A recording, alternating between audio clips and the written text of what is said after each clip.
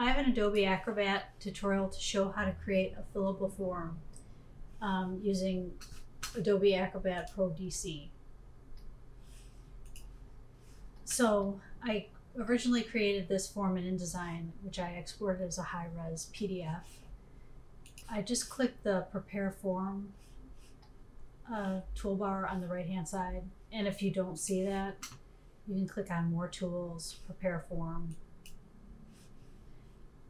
If your document doesn't require signatures, you can just say Start with the current form that you have open, and it will place fields and name them according to the information that's on the same line.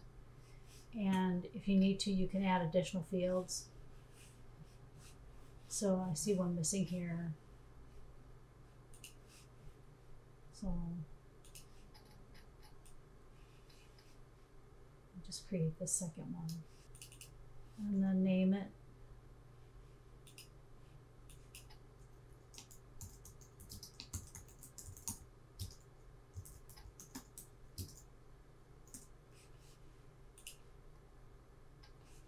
Same here.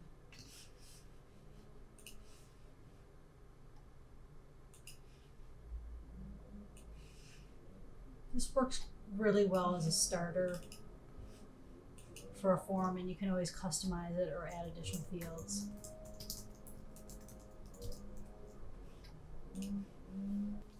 Then when you can also make edits here. You can rename fields. And there are additional options. You can change the font, position, you can make it more exact. You can change the width and height of the fields.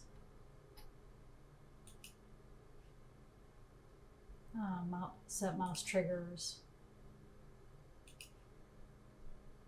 default values, etc. And so when I'm done, I close that and save it and distribute it.